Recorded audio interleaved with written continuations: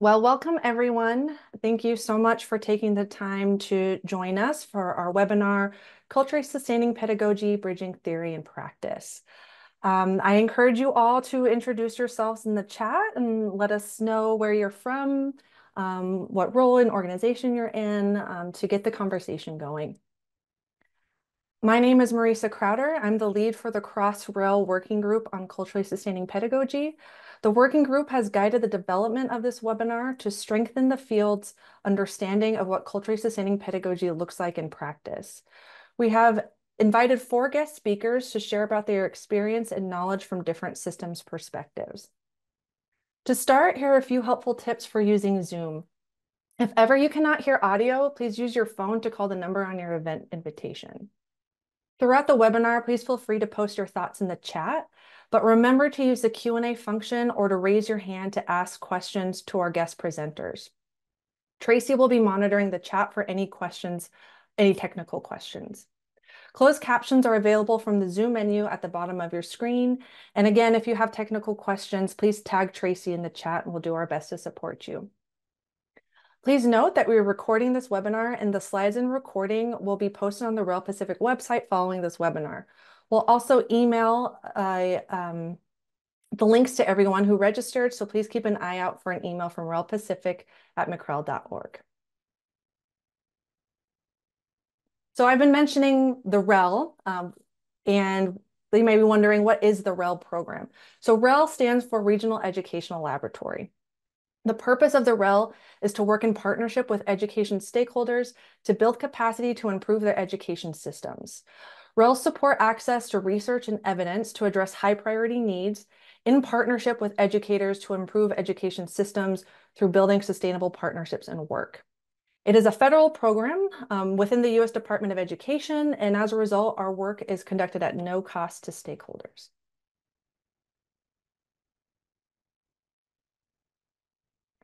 This webinar is intended for education practitioners who are familiar with culturally sustaining pedagogy and are interested in learning more about how it can be applied in real-world settings. To begin, I will review what culturally sustaining pedagogy is and how it relates to student outcomes.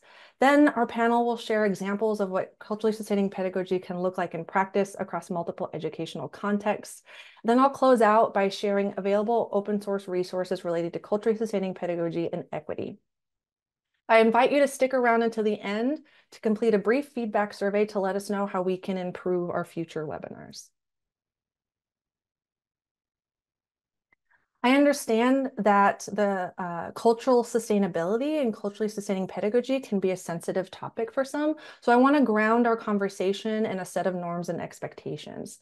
So please be respectful of each other's thoughts and opinions and recognize that we are all at different parts of our learning journey about culturally sustaining education and pedagogy.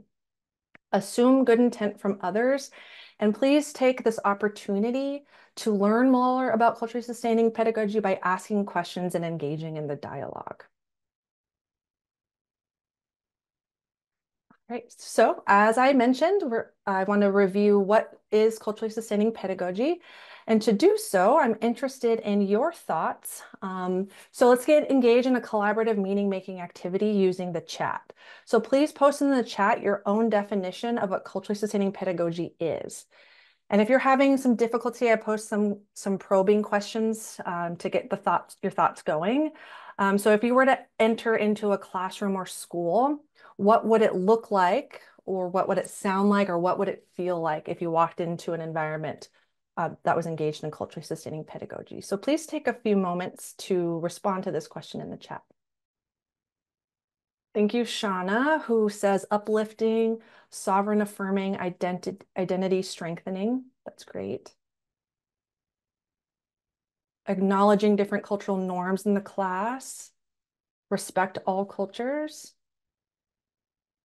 All backgrounds, yep. Multilingual students using home languages. Students working together using their strengths.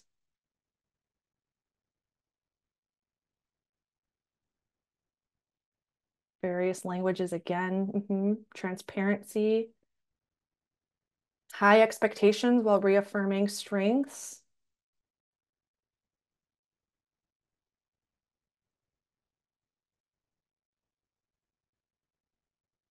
Everyone is represented.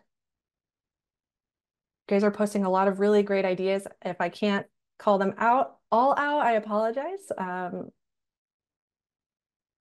But I'm seeing some common threads here. Contextualize lesson based on students' cultures. That's great. Empowering students to change the status quo.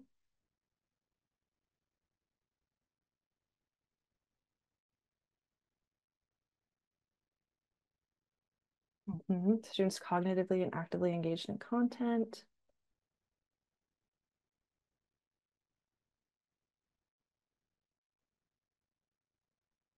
Decentralizing the status quo.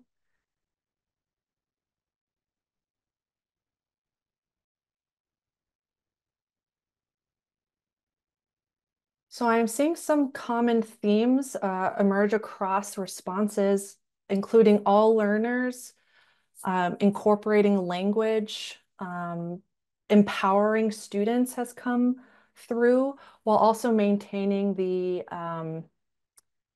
academic rigor and high expectations. Connects to the real world is also very important.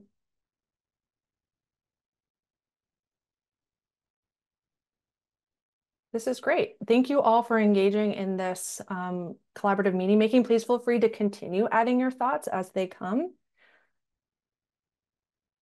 I would like to share how does the literature define culturally sustaining pedagogy? So Aleem and colleagues propose culturally sustaining pedagogy as a shift from culturally relevant and responsive practices. They argue for a more explicit focus on sustaining dynamic communities and their cultures and languages. So culturally sustaining pedagogy is a strengths-based instructional approach that centers and sustains the cultural and linguistic identities, experiences, and ways of knowing of diverse students, families and caregivers, and communities. It is one approach to promoting equitable access to quality learning opportunities and seeks to affirm and uplift students' identities and experiences by incorporating them into classroom practices. Although, to the best of our knowledge, there is no impact study on the relationship between culturally sustaining pedagogy and student outcomes. However, research suggests that it is positively correlated with student achievement, engagement, and well-being. What culturally sustaining pedagogy looks like will look different across communities and contexts, and that is because it is inherently dynamic and responsive to students' social identities. On our slide is a photo of a recent infographic that was developed by the Cross-REL Working Group on Culturally Sustaining Pedagogy. A link to the infographic will be shared in the chat. If Tracy hasn't done so already, it will be there soon. It outlines 4 common elements that emerge across practices. Specifically, culturally sustaining pedagogy center dynamic communities and their languages, practices, and knowledge, include student and intergenerational community agency and input, support positive relationships with the land and the people of the land, and provide structured opportunities to contend with internalized oppressions. Lastly, it's important to note that our infographic was a resource that was developed to describe classroom practices, but the goal of our webinar is to expand this understanding to learn what culturally sustaining pedagogy looks like across multiple contexts. So I'd love to hear from you again. After we've gotten, our collaborative meaning making activity and I shared what the literature says, does that align with your understanding, and why or why not?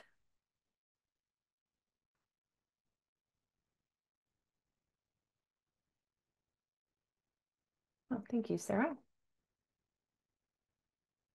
Increased attendance and participation would be good indicators of success. I agree.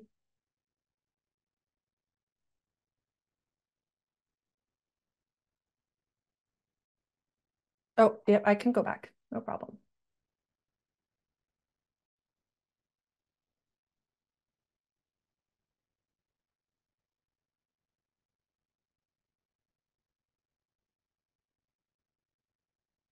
So how does this align with what you had thought coming into the webinar? Or I guess, does it align with what you had thought previously? So taking a look at the chat, we have questions about what sustaining looks like. Maybe additional information about those last 2 points, which we will hopefully have an opportunity to share about when we engage in the question and answer section of our webinar today.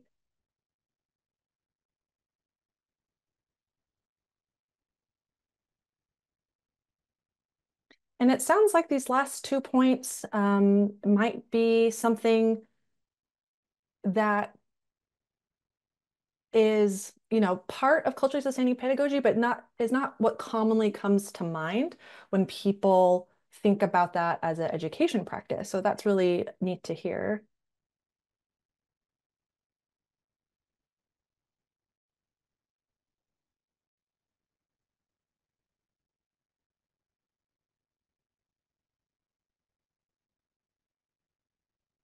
All right.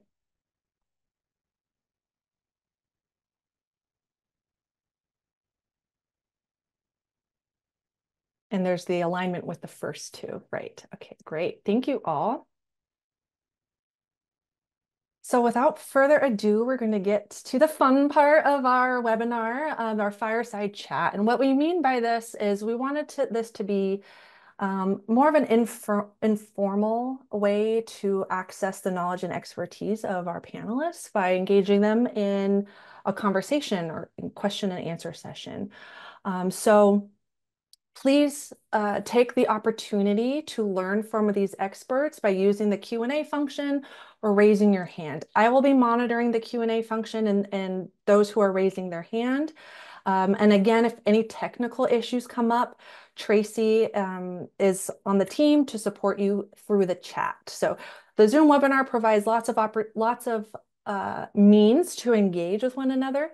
And that's how we are kind of delineating those roles there. So it is my honor to introduce our panel today. Our guest presenters are all educators and leaders, and they bring to this discussion a great deal of experience and knowledge from different systems perspectives. Dr. Vanessa Anthony Stevens is an associate professor in the Department of Curriculum and Instruction, College of Education, Health and Human Sciences at the University of Idaho. She was married to Dr. Philip Stevens and mother of 2 daughters, Carmen and Hazel. Vanessa's research highlights the gifts of Indigenous community-centered education and the tenacity of critical participatory research to advance local educational equity. Mr. James Ford is a retired educator from Lewiston, Maine Public Schools. He was the Restorative Practices Coordinator and the Family and Community Support Coordinator for the district. Prior to that, he was a special education and social studies teacher in Portland, Maine, and before that, Auburn, Maine. He is on the Maine State Board of Education and the Maine State Charter School Commission and served on the Social Studies Standards Committee. Ms. Gemma Jáuregui is a middle school teacher and the TK through 8 literacy coach at the Language Academy of Sacramento, a dual language immersion charter school. Gemma was recently selected as the California Charter Schools Association Sacramento County Teacher of the Year. And last but not least, Ms. Mariana Praschnik-Enriquez is a proud first-generation American committed to furthering the collective narrative of educational equity. Originally from sunny Miami Beach, Florida, I almost said California, Florida, she has lived and served in education policy spaces in Oregon for the past 8 years. She is currently the director of the Office of Equity, Diversity, and Inclusion in the Oregon Department of Education. So please join me in welcoming our panelists. My goal is to have each of them respond to this initial question to kick off the conversation. Then I'll open the floor for presenters to share and conduct the question and answer session. After about 15 minutes, I'll wrap us up to conclude the question and answer, and we'll get into the open source resources. So let me first ask the question, how do you support or promote culturally sustaining pedagogy in your role or context, and open up the floor to our presenters to share. Anyone like to go first?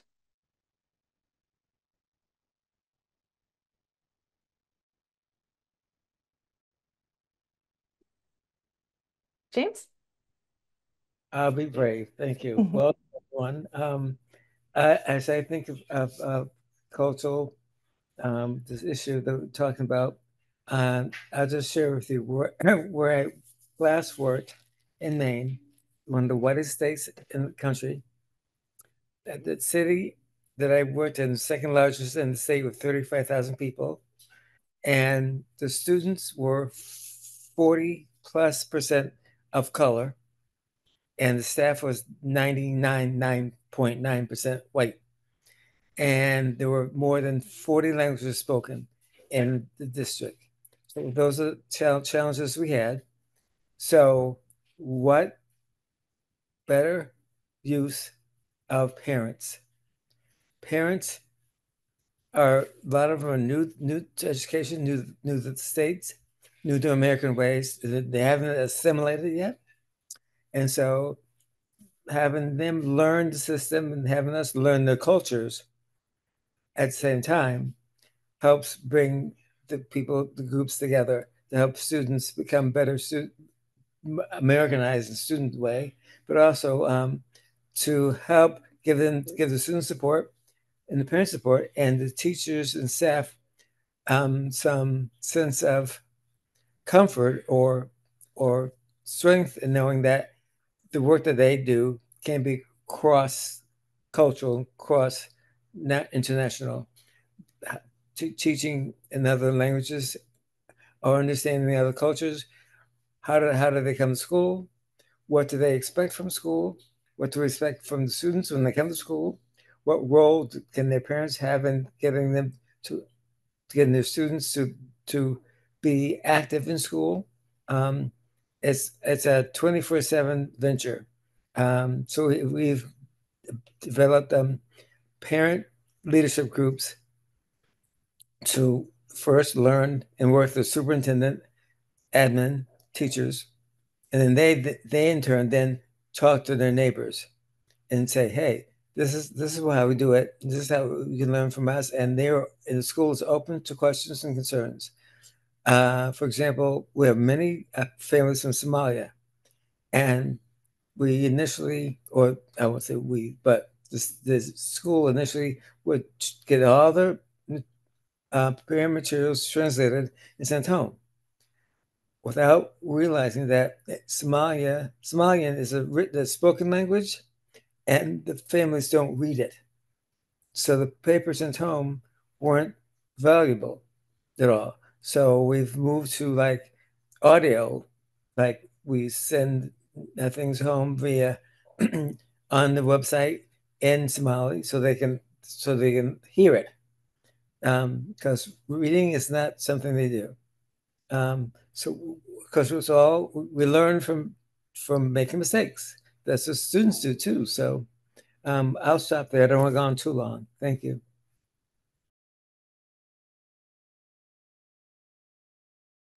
I could piggyback off of what James was discussing. So we're a dual language immersion program, and I think that in and of itself is a very diverse cultural. We embrace cultures, we embrace diversity as a dual language Spanish immersion program. We're a 90-10 model here in Sacramento. We are very diverse in terms of California. If we look at the state of California, our students, we do have 94% Latinx students, which doesn't make us diverse in our own setting as much. We're very Latino centric.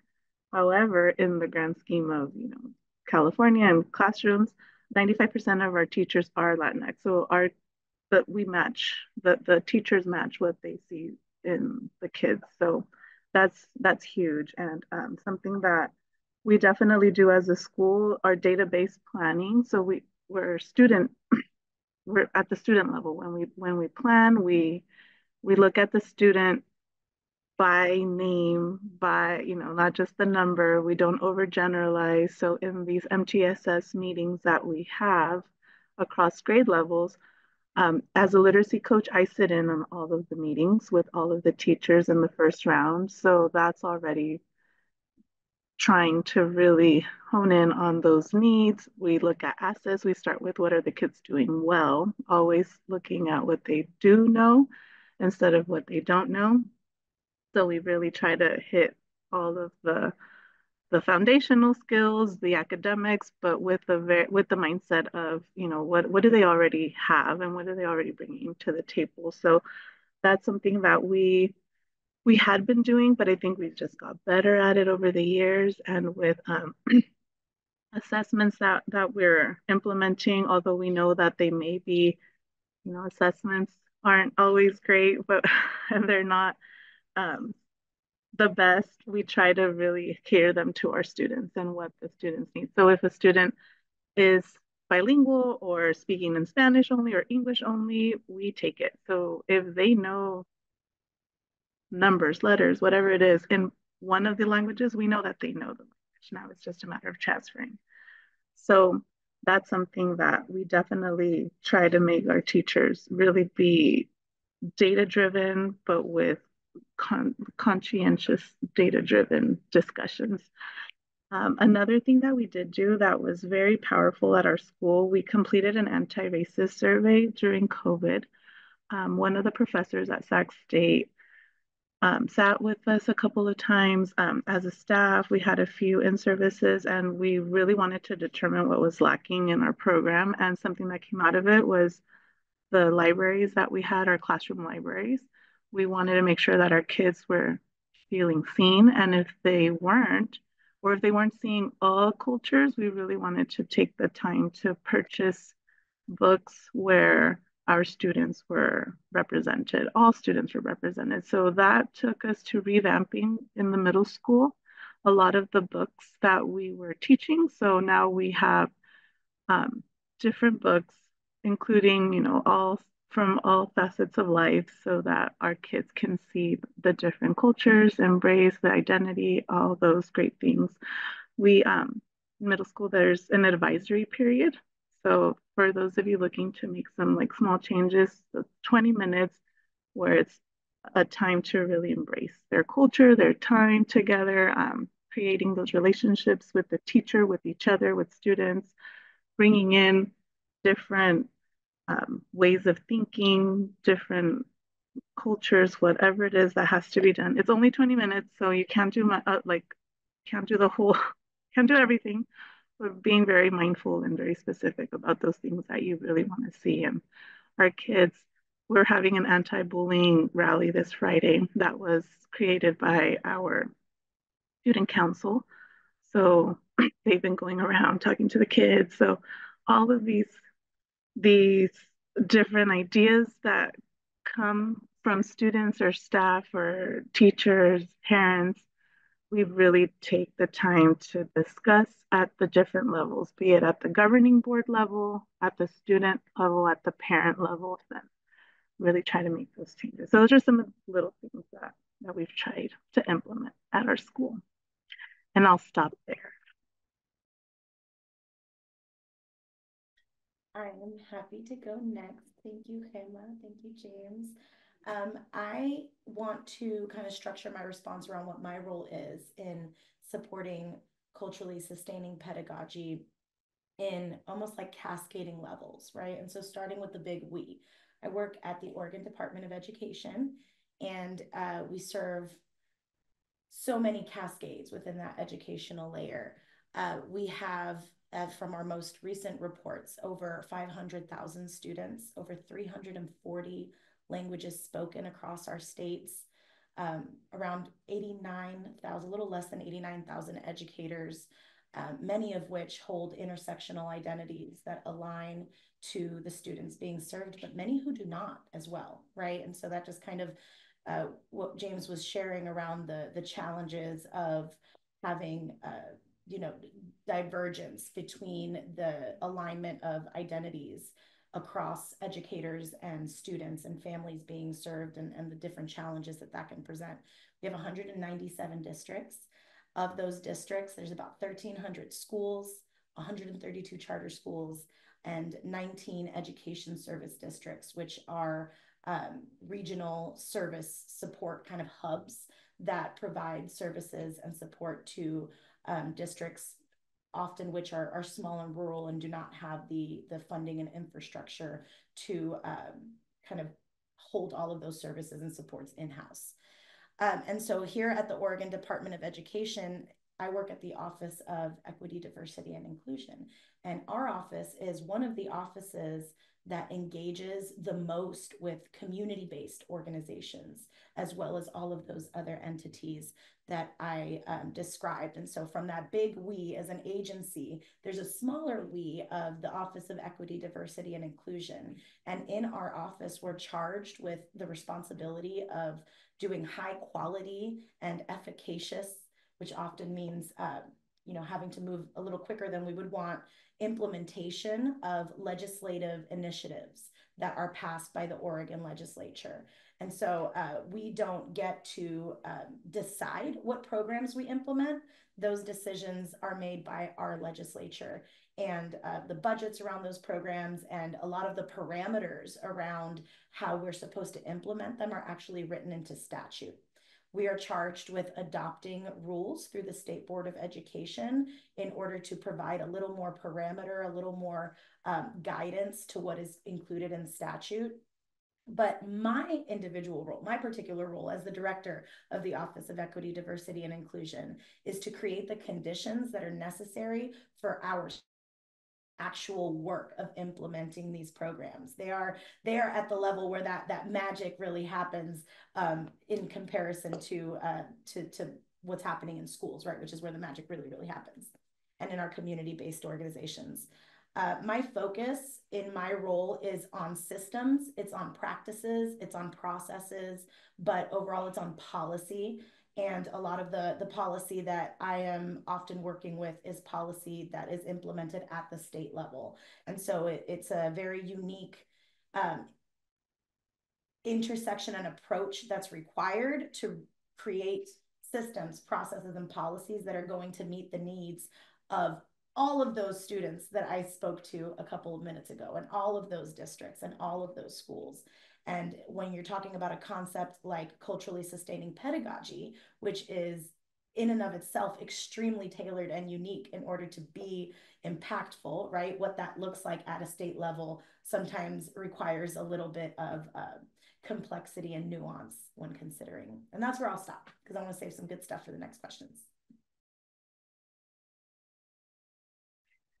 Well, I'll add my vantage point in with my brilliant colleagues. I work in higher education, so I'm faculty in a department that does a lot of work with pre-service teacher education, so touching our future teachers.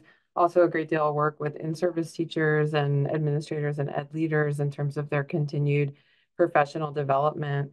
And I think, adding to what's been shared about kind of the different like scope and scale of how we think about, putting into practice such a locally driven, complex pedagogical framework, right? That largely hasn't been something we've talked about a great deal prior, to our contemporary times. But a couple ways that I think about culturally sustaining pedagogy in my role is twofold. One is, what do future teachers need to know and understand about the dynamic cultural practices of their students, particularly their non-dominant students? And then I hadn't thought of this, so I was listening to my colleagues, thinking about for our teachers, especially teachers who come from non-dominant communities and multilingual communities, how do I, as a faculty member or mentor or teacher coach, support them to bring their full selves into the classroom, into leadership roles, and nurture really their gifts in terms of what they might do for students who are similar to them or different from them as well. So a couple examples of how that looks. For me, one way that looks is in classroom environments, like as a faculty who teaches courses that, all teachers have to go through, asking students to spend time thinking about learning outside of the four walls of the classroom. So really pushing students and future teachers to look at how communities, family settings, intergenerational learning and learning on and with land occurs.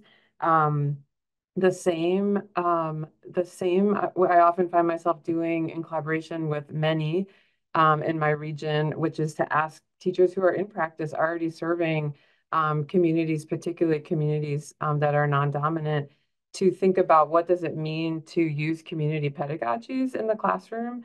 So asking, community partners, whether they be parent groups, tribal nation departments, or, other committees to be leads in what teachers might do and how they might spend their time in professional development. We have a couple of really vibrant projects that focus a great deal on Indigenous education and Indigenous educators. For those of you who are not familiar with the context of Idaho, I'm at one of the state institutions, but the state of Idaho is largely serving a rural population. And our tribal students are everywhere, all over the nation. But many of our tribal students in the state of Idaho are also in rural schools. So thinking about the intersections of land and waterways, of non-dominant ways of learning that are often not showing up in our books, and our textbooks and our teaching standards, are things that we have to think really carefully about. And in my role, I get to work within the parameters of our state, but also I'm always supported to look for sources of funding and innovation that we can bring to our state. So some of, I think, the most exciting things that I get to do around culturally sustaining pedagogy is to co-design locally what does culturally sustaining practice mean for a specific community. And then how do we really partner, as an institution, to accredit that, right? To support teachers to get credits towards their degrees or their credentials, but also really to deeply impact how teachers think about what knowledge is, where knowledge comes from, right? And how relationships to knowledge, such as land, water, other than human beings, can influence the ways that children learn and think. And to treat that information very seriously.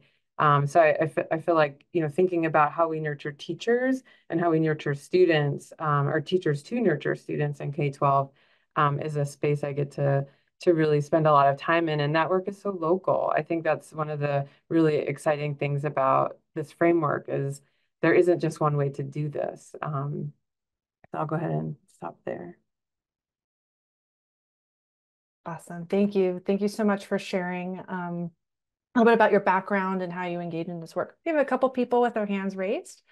So I will open it up for the Q&A. Again, there's a Q&A function at the bottom of your screen, or you can raise your hand and we can chat. So Chain, I'll start with you.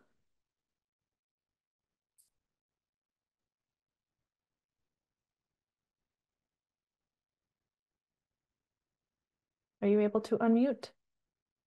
Actually, I don't have a question, but I'm kind of more interested in applying this pedagogy into a higher education environment. So I don't know. So that's why I'm here to learn more about this pedagogy. So I will appreciate any guidance if I wanted to apply this to kind of for undergraduate student, something like that. It's a great question. I'll go ahead and share a couple of ideas. Thanks for your just thinking about this. I think I love this infographic that has been shared. And I think one thing, as someone who also works with undergraduates in higher education, that this can be a useful tool for is to just take this and put this next to my syllabus and to say, where am I providing opportunities to do each of these four categories? I think that's a good way to start. One way that I've started, and a number of my colleagues who I work with do similarly, is asking questions about where is there an assignment where I support my students to authentically engage in community learning outside of the controlled environment of the school, right? And then also, when are we getting to learn from firsthand perspectives of communities themselves? And how do I support my students to come to know what kinds of cultures are existing, and then how I might partner in sustaining them. That can also be done with lots of great resources. I know people have put in the chat a few of them, but partnering a few readings around each of these tenets, I think, is a really good place to start. Thank you so much. I will take a look at the chat box. Thank you. All right, and then, oh, it's a pin. All right, we have a question in the Q&A for Vanessa. Recognizing that there can be some conflicts around certain environmental issues, is there an avenue for allowing Indigenous students to become activists without being skewered yourselves? I talked with an Idaho legislator in 2020 about why she opposed the adoption of NGSS standards because it incorporated questions around impacts of mining and might hurt some parents' feelings. I'm in the, I'm not sure if I'm going to pronounce this correctly, Chilkat Valley, where the local tribes are very visibly opposing a hard rock mine, which puts salmon streams at risk. It's a very relevant culturally sustaining action. Obviously, I think your question is appropriate that we live in a pretty politicized economy where people are not often looking out for the well-being of others, and we've got a lot of ways that we've not been prepared to talk about the impacts of colonization in our country and extractive economies. So I think wading into conversations that acknowledge the history and legacy that are always important steps. But I think one of the ways that I've worked over the years is anytime we talk about our place, we need to talk about its history, and that always is going to include Indigenous perspectives.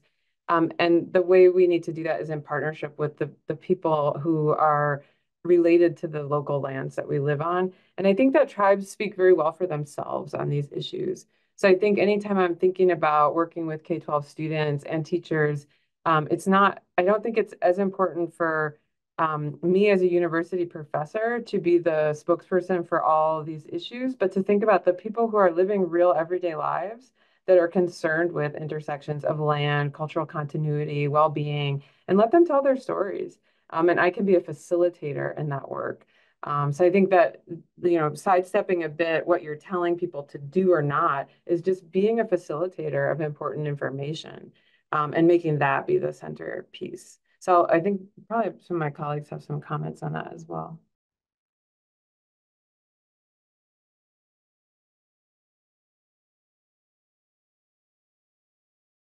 Any other thoughts?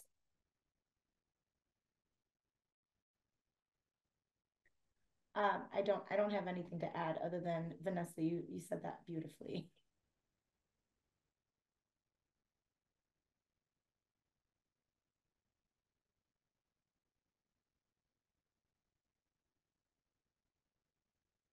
Great.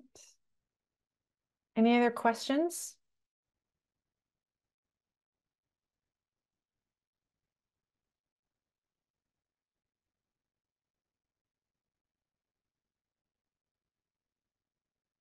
While we're waiting, when we think back to the 4 elements of culturally sustaining pedagogy, I wonder if I can put some in here. I don't think I can, but I'll put this question in the chat. Can you provide examples of how you ensure that you center students' backgrounds, languages, cultures, and ways of knowing in your work? So I'm gonna put this in the chat so everyone can see. I don't mind getting us started on this one. Okay. So like I mentioned in my previous response, in our office, we implement policy at the state level, and part of some of the programs that we implement are, and I'm going to just kind of list some out here to give you an idea about the type of work. So we have an early literacy community grant program where we identify community-based organizations and post-secondary institutions and entities that are not schools and districts to provide early literacy supports, which look like high dosage tutoring, training for high dosage tutors, and family and community engagement around early literacy that's culturally and linguistically responsive. We also have our EL outcomes program, which identifies districts that are experiencing or receiving outcomes that demonstrate a need to improve the learning and experience of students who are designated as English learners, learning English as a new language. There is also our Student Success Plan grant programs and our Student Success Plans. Our plans include kind of three aspects. One aspect is that it is a strategic plan that's intended to be implemented across every local education agency in the state. So all schools, all districts, all ESDs.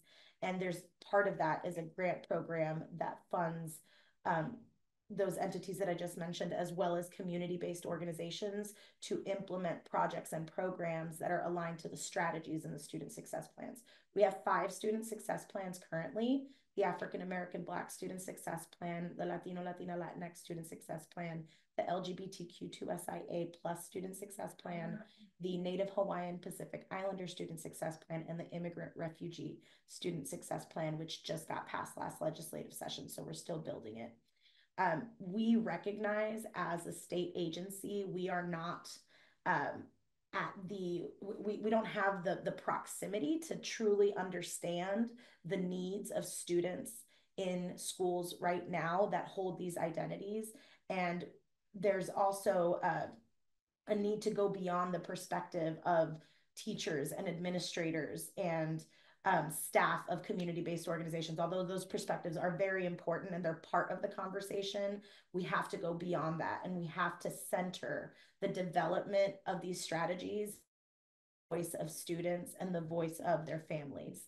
And so we always say for community, by community. These plans are for community, they're also by community. So each student success plan has an advisory group that we coordinate at the state level that meets pretty regularly, and also gets together across advisory groups. Because one thing that we have been charged with in the most recent legislative session is to align all of our student success plans and really start to think about how we are serving intersections of students across multiple student success plans. Just to quote Kimberly Crenshaw, right, there is no such thing as a single identity issue because we don't live single identity lives. And so really understanding how we can address those intersections of compounding oppression that is existing within our systems. We have developed gender guidance for school districts to be able to understand how to better serve gender expansive students and how to improve their policies and practices around better supporting queer students. And we have also developed a series of equity modules that are available across the state to help educators kind of do like the equity 101 reflections, right? The difference between equality and equity, the different types of tensions that exist with implementing equity-based initiatives and policies. Those latter 2 examples are some more kind of proximal resources and documents that we've created to kind of reach at that school level, at that district level, for practitioners to start to improve practices. We've also done a lot of work through our Office of Indian Education around ensuring that there is as much as possible resource and shared understanding around tribal history and shared history, and what we call the 9 essential understandings. So these are the essential understandings of Native Americans in Oregon, and this was made in partnership, led by members of each of the tribes, to ensure that it is a holistic representation of our tribal history and shared history. So those are just a couple of examples. I'll drop some links in the chat in case anyone's interested in learning more about these things, and I will stop there. Thank you. Thank you. Would anyone else like to add? Can I add that living in California, we have the California roadmap, the English language learner roadmap. So there are initiatives that are being implemented across California to really get to know this roadmap, but it's all about culturally sustaining pedagogy with assets-based learning. It's divided into principles, and principle 1 is really all about the assets-oriented teaching in the classroom. So really creating lessons that honor students' home language, their experience, their culture. So as a school, we spent a whole year focused on principle 1. We're slowly moving into principle 2. I think it takes time to really create systemic changes across a school. We're a charter school. We're very small. We're our own district.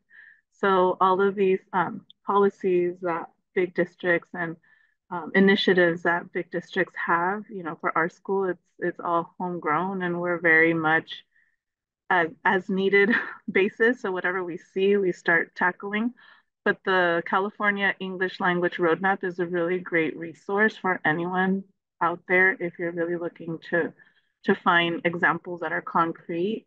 I know the principle too, the one that we're working on, is really creating the quality of instruction with ELD, English language development, and designated versus integrated, all that, the the jargon that goes along with being in the EL world, but the, the fact that we have to use students' background and knowledge and texts that are culturally appropriate is like a huge thing that we definitely strive for at our escuelita. But that's a great resource to have. If you haven't looked at it, take a look at it. It's online, it's free.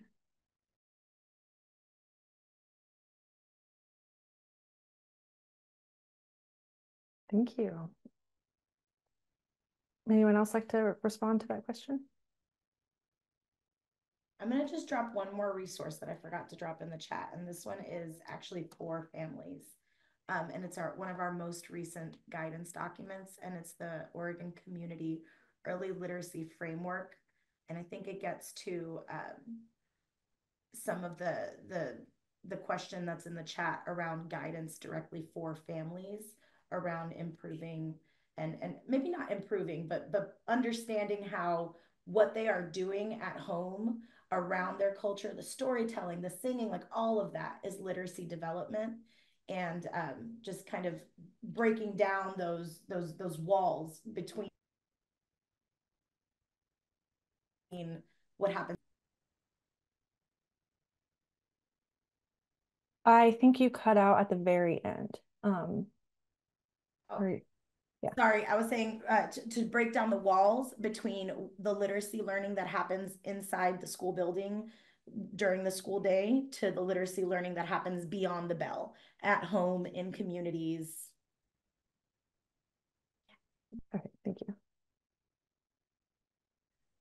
I want to just add kind of a plug. I'm just hearing a couple of the other questions in the chat, and I think the examples that Gemma and Mariana are providing are excellent. And I think it is real to think about the different public and policy funding spaces that we operate in across this diverse nation of ours. And so some of us are in states that are not largely funding the development or articulation of the kinds of documents that I think have just been shared, which are really beautiful. But there was a question in the chat around, how do we do this work when we are not supported? It's always deprioritized. And that is a reality for many of us. And even in some of our states that appear to have a lot of funding, I think that is still a challenge. But I think a thread that I hear in this group and I hear frequently in my work around, culturally sustaining pedagogies is it takes a critical mass of people to do this work. And that a critical mass could be 2 to 3 teachers. It could be a teacher, a parent, and a student, right? But thinking about, I think, some of the ways that you might start this conversation and form working groups to prioritize or ask questions about what is it that how have we audited what oppressive factors are impacting our students or interrupting their access to learning, right? What are the concerns of families? What do families want sustained in the school environment, and why? I think are really powerful steps in that direction that don't always require some of the supports we've come to see outlined for us, but they also do move people, right? So I just want to encourage that. I see a lot of that work in my state of Idaho, where there's some really amazing things going on. They are not well documented beyond the practice of the groups that engage in that work together, but they do mobilize and change things over time. So just a little plug for us smaller states. Thank you. And I think you're getting at that first question in the Q&A from Sharon Nelson Barber about what about context where teachers are asked by district to not invite community members and elders. So thank you. Does anyone else have any thoughts about maybe about their experience with that, or, offer any insights to address that?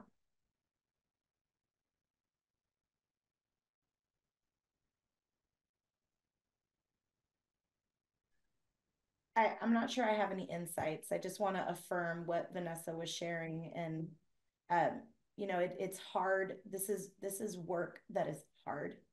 And I always say it's hard work, but it's also heart work. And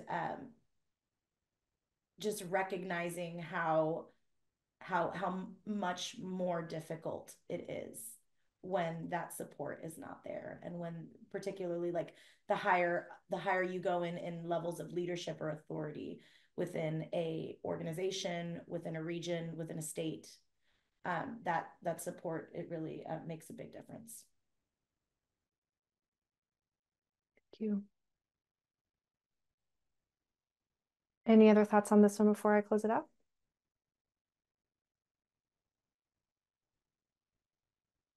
All right, I'm going to move to the next one, and then we've got a couple people who have had their hands raised. Should we use terms like dominant culture, as this may prevent culturally responsive teaching? Thank you for your input.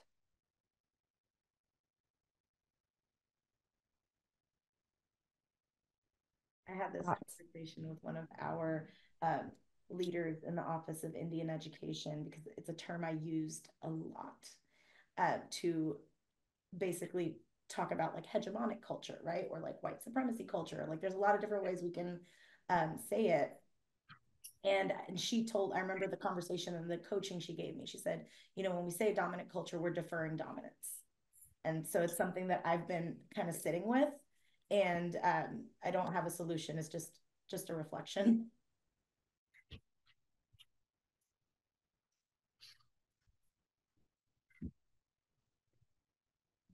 Is it bad just to name it? It's supposed to say dominant, say white culture?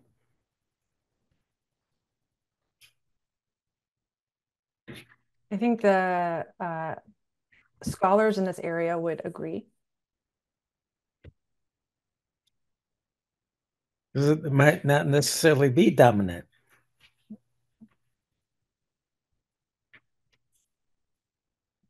Is dominant a power or a number? Because where I worked, if it used dominant, you would also assume it's the one majority, and that's not necessarily the ones that are in power.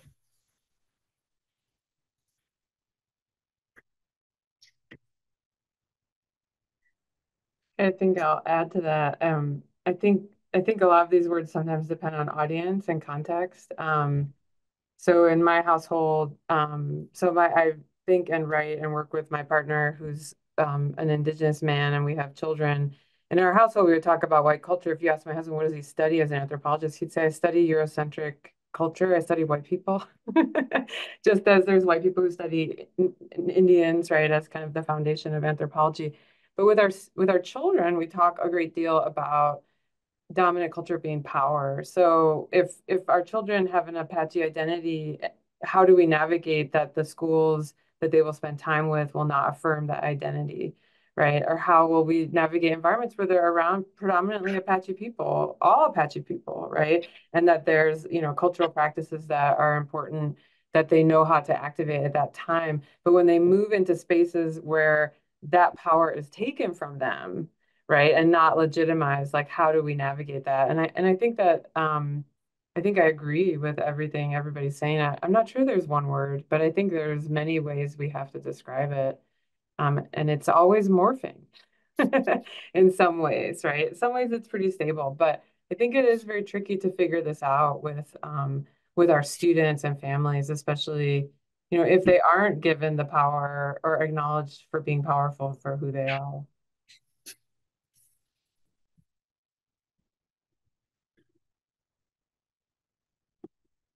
Thank you. Any other thoughts about this one?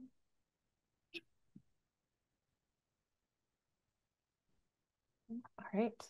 I'm going to move over to those who have their hands raised. Oh, I just see one.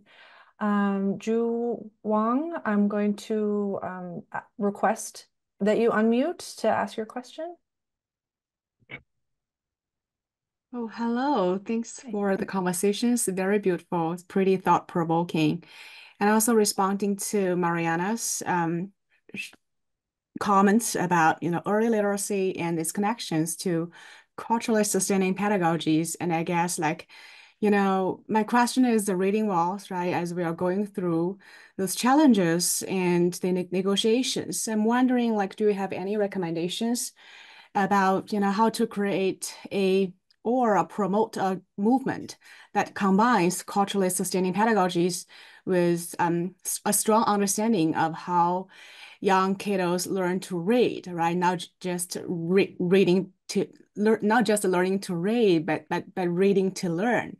So how do you, navigate and negotiate the tensions among the reading wars and to use the authentic culturally sustaining pedagogies into your standards, your curriculum, and the cooperations with teachers, with schools, etc. So yeah, if you have any responses to that, thank you.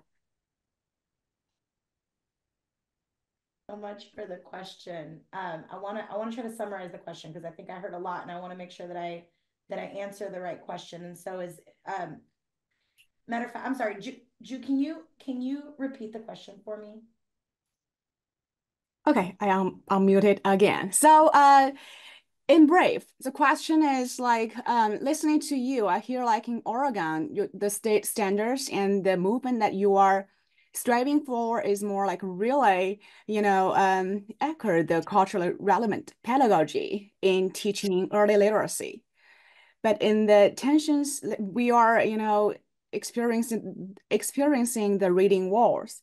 And how do you negotiate? Like people say, okay, we have to use science of reading, or that is the most appropriate options. But sometimes, and we know that, right? But how would you negotiate? And what are your current, movement regarding to all these tensions happening in our country? Yes, and that's so real, and it is a huge tension that we're experiencing. So House Bill 3198 is what created our office's early literacy, but it's a larger initiative. It's one of our new Governor Tina Kotek's initiatives.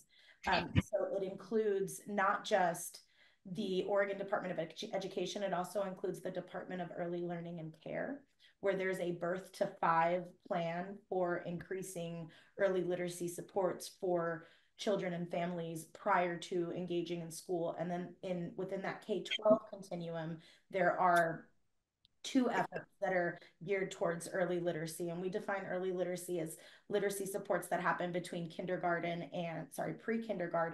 and 3rd grade. So within that early elementary, early literacy effort, science of reading is the way that it's named in statute and that we named it in rule is we pulled out the term research aligned literacy practices so as to not point towards any one kind of side of that particular argument that you were broaching right now around the science of reading. The science of reading is absolutely part of it. We have 3 actually efforts that are in place in that early elementary space between PK and 3. And one of them is our tribal grants, and that's funding that's going directly to tribes, our 9 federally recognized tribes, to implement early literacy supports within that kind of grade band and that age range. That one's more focused on language revitalization, which is connected to all of to the science of reading, to culturally responsive pedagogy, culturally sustaining pedagogy. It's revitalizing the languages that have been decimated through colonialism and through the various things that have happened in American history. We have our community grants. I'm going to start with the district grants. So we talked about tribal grants, then we have our district grants, and those grants are going direct. That's the bulk of the funding in this initiative for our state agency. And it goes towards providing funding for high dosage tutoring and early literacy supports within the K-12 space. Aside from that, there's also another project, which is the one that's implemented through my office, and that's the Community Early Literacy Framework. And through that, we have 4 objectives. One of them is the provision of high dosage tutoring. And so that's very specific. The way that it's defined is very specific. The threshold for meeting that definition is pretty high, and there is a high cost to it. It's also not a practice that's necessarily appropriate at that pre-K level. Arguably, maybe even in the kindergarten level, there's a little more tutoring in that space, but it's definitely more appropriate for like 1st grade, 2nd grade, 3rd grade, and beyond.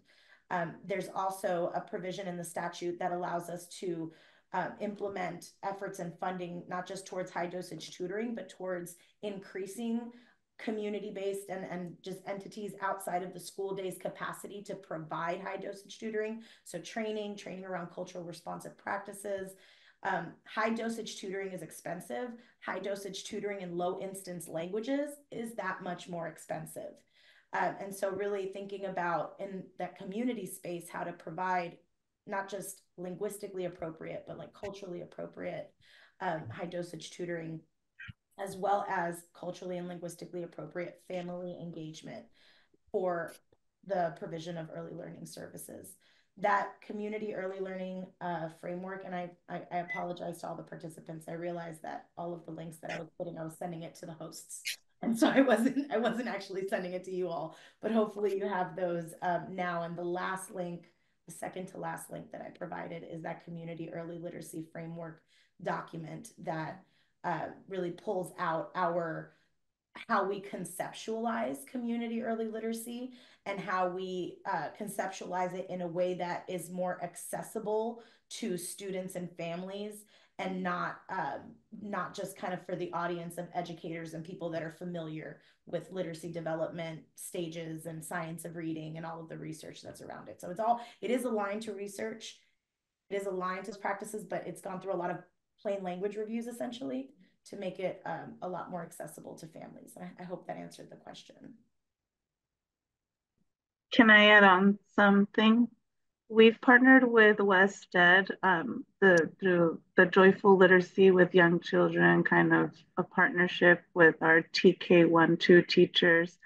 I'll put the link in the chat, but all the information and how teachers kind of through diverse culturally appropriate books, kids are learning, joyfully and foundational skills and all in going through this cycle of dialogic approach where they're talking to teachers, like thinking critically.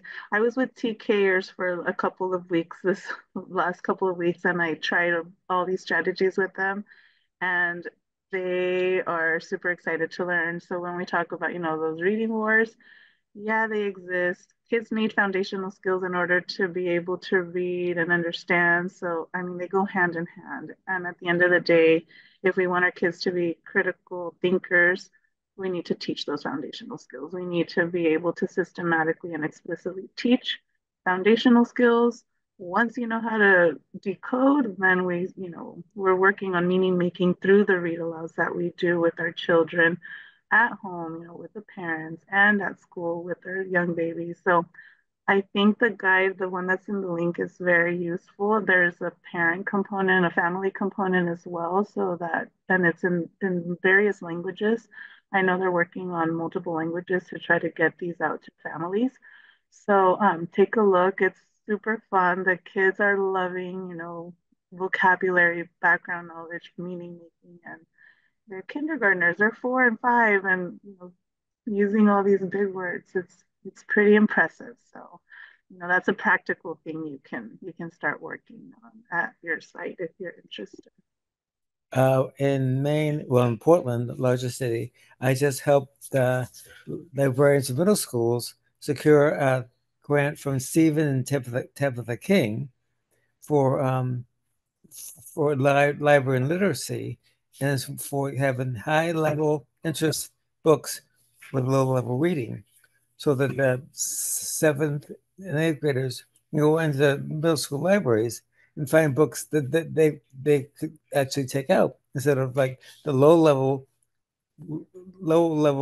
reading only on low level interest. They as you get older, there's other things you want to learn about or be exposed to that they don't.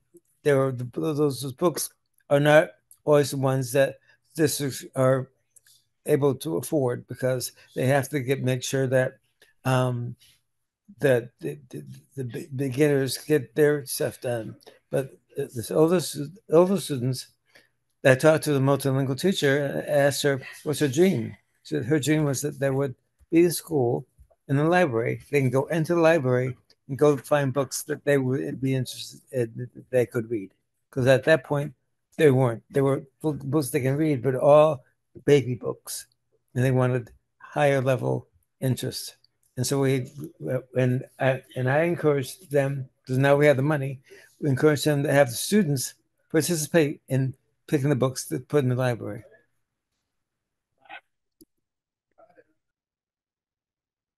Thank you for sharing. I'm conscious of the time, but there's a really cool question in the Q&A that I'm hoping that we can all share before I wrap up. And then the panelists, there's two other questions. One is for Vanessa specifically, and then there's another one about ESL lessons. If you can type your answers as we close out the Q&A session. But the one that I think is a great kind of one for all of us or all of you all to reflect on is if you can provide one specific concrete example of having to use culturally sustaining pedagogy that you're proud of. Anyone like to start with that one?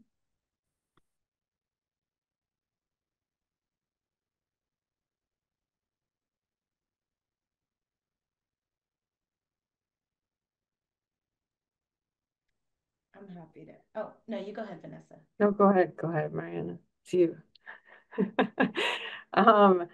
So one effort that I've been involved in at the University of Idaho is called IKEEP. So it's Indigenous Knowledge for Effective Education program, and it nurtures Indigenous scholars to become educators in the K-12 system. We've expanded beyond that to think about culturally sustaining pedagogies for Indigenous communities as an ecosystem. So we work with ed leaders, we work with teachers in service.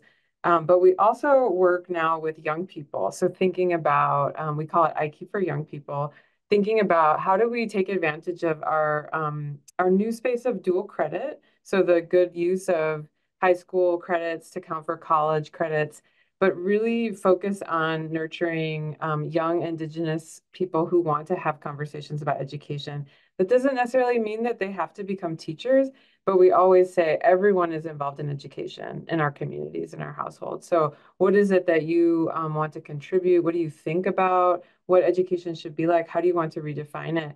And listening to those young people in those courses that have been designed in our state and region is so beautiful. And it makes me just think about, what would be different about our schools if we asked families and young people to tell us what they need, right? And how might that be, I think, the centerpiece of some of these policy and funding discussions that we're having. So I think I'm really most proud of thinking about how it is that our young people, drive these conversations and how when we ask them, they do tell us what they need.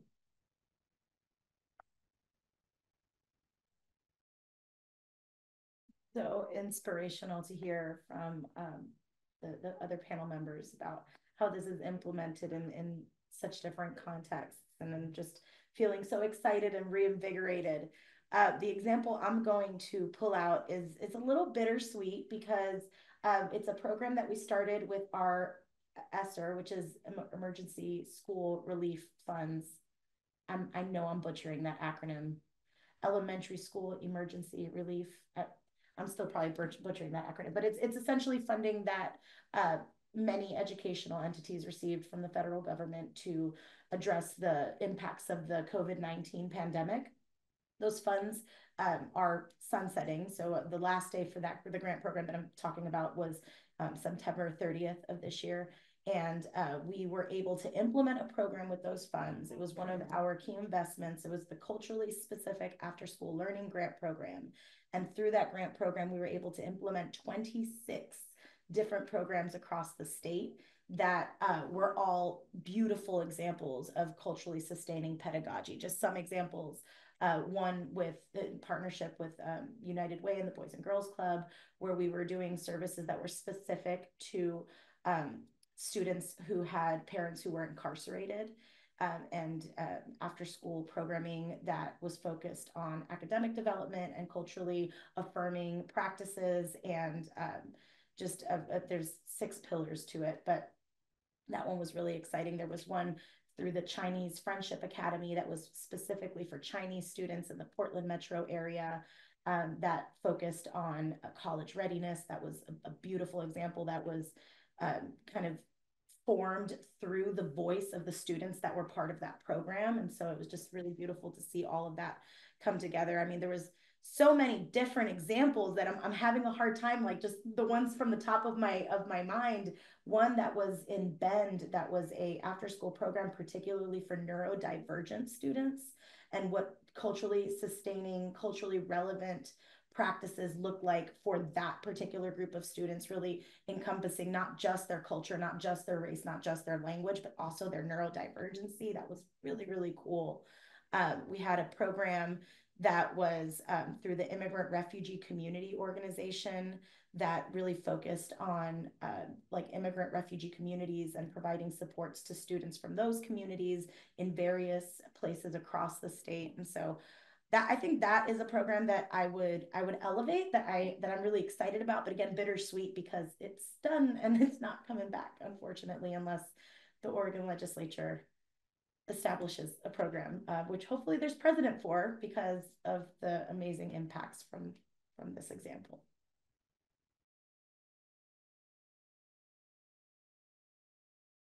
Something that I think we're very proud of is just we're going into our 21st year as a dual language immersion program and moving into this new, very techie world, trying to figure out how do we continue to do all this great work and incorporate culturally sustaining pedagogy through technology as well for our students. So we've tried to invest in some programs, online programs, and really trying to have our kids be critical thinkers when it comes to seeing, what's out there in the world and questioning where they get their news from. It's super important to us. So I think we're working towards that. That's something that's in the works. But definitely my biggest pride is all the money that we've spent on books in the classroom. I think as a school, we've spent close to $1 million in the last 8 years. I've gone to so many different, conferences and nobody can say that. So I'm like, oh my God, we're so blessed with all this money that comes, and our teachers are very conscientious of what they choose and what they pick so that all kids are seeing. The books that they read out loud to their kids are very diverse. And I think that is something that I hold dear to my heart, that reading, and our kids will learn the windows, the sliding doors, all those different types of doors. And we're very lucky to have. So if anything, that's my pride and joy right now. It'll change eventually, but right now that through books we can see the world. One thing that in some districts I've partnered with, we've been art therapists, and through art therapy, the students, or through art, they learn about their collective loss and how what the vision is and what they want, what they aspire to be, and try to acknowledge what they've gone through. Be it we have students who have walked here from Brazil, have gone through that perceived trauma. We have people living in places without families or whatever, and just helping them to be okay in the setting. And we have performers who come in that work with the students and acting, actually doing street theater, talking about their experiences, doing productions, but also as the art therapy, so they can draw what they think is going on and then display it and tell the story. So being able to talk about it and share their perceived grieving about their experiences is very helpful for them. Thank you for sharing. And thank you for the question. It was such a great one, better than the one we had planned to wrap up with, because it left with a smile. And you guys are all very passionate about the work that you do. So thank you all for sharing those. And thank you for the question. We are getting really close to the wrap-up time, but we did have that last question about what's the most important thing you want educators to know about culturally sustaining pedagogy. And if we could just do a quick round robin, and then I'll wrap up the webinar. So who would like to start?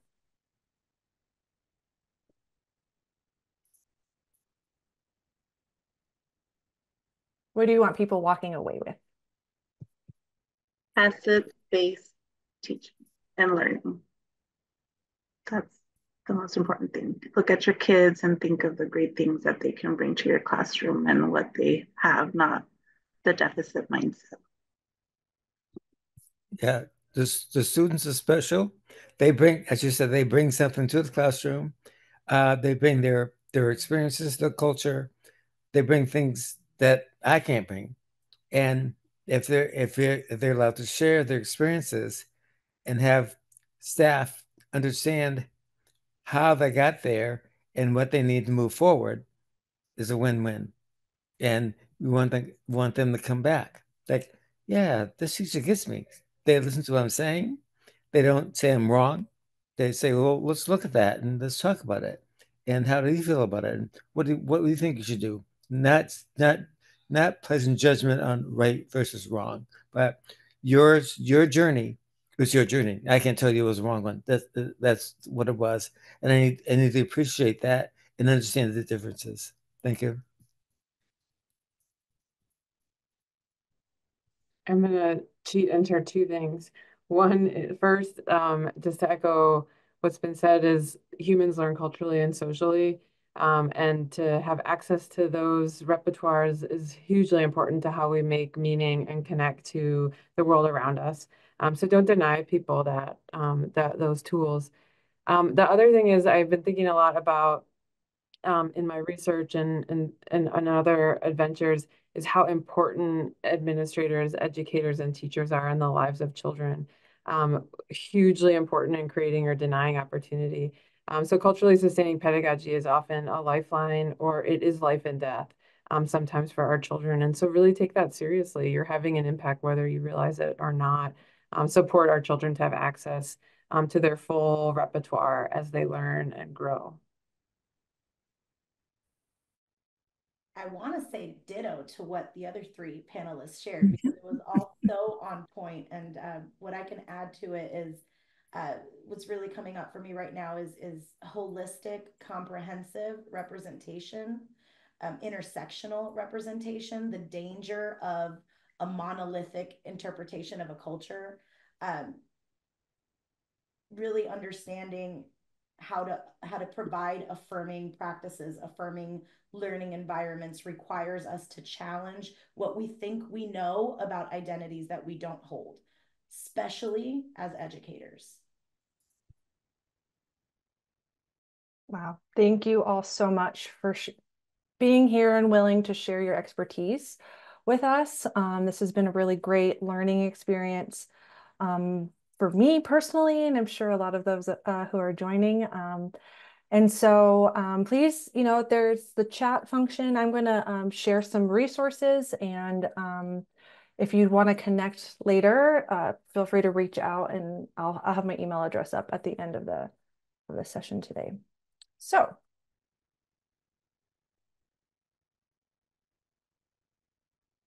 all right. So here are some available open source resources related to culturally sustaining pedagogy and equity. Really quickly, I'm just going to make sure, oops, that Okay, all my settings are good. So the first three are from the REL program. The first two on our screen is from REL West. The first is an infographic on systemic factors that shape multilingual learners' educational opportunities and outcomes. The second is an infographic on an asset-based approach to multilingual learner terminology. The third is from REL Midwest. It's an infographic on building inclusive and equitable learning environments. And these links, if they're not in the chat already, will be there soon. Other helpful resources that I've come across with my own work is the New York State Education Department's Culturally Responsive Sustaining Education Framework and Resources. This is a very comprehensive framework that I often turn to see examples of how to promote culturally responsive sustaining education at different levels of the education system. The second is University of Hawaii Hilo's Nahonua Mauliola, the Hawaiian Cultural Pathways for Healthy and Responsive Learning Environments. It outlines a cultural framework for examining and attending to the educational and cultural well-being of Hawaii's leaders. And then lastly, the People for Education have a What Matters in Indigenous Education resource that explores an Indigenous approach to quality learning environments and relevant competencies. So these links should also be in the chat. So to close out, I want to thank everyone for engaging with the presenters, especially the presenters for being willing to share their knowledge with us. Before you leave, we kindly ask that you take just a couple minutes to answer the stakeholder feedback survey. It's just a couple questions that ask about ways we can improve the webinar. We have a QR code here on this slide, but there will also be a link to it in the chat. So I'll just pause here for a minute so people can scan that if they would like. And if you have any questions for me or the presenters, feel free to reach out. Here's my email address. I'm happy to connect you or to share additional resources. Or if you have any other questions related to the topic, I'm happy to engage in conversation with you. So with that, again, thank you all. Yeah, that wraps up our webinar, and I look forward to seeing where the work continues to go and keeping up with some of the really great stuff that you guys shared today.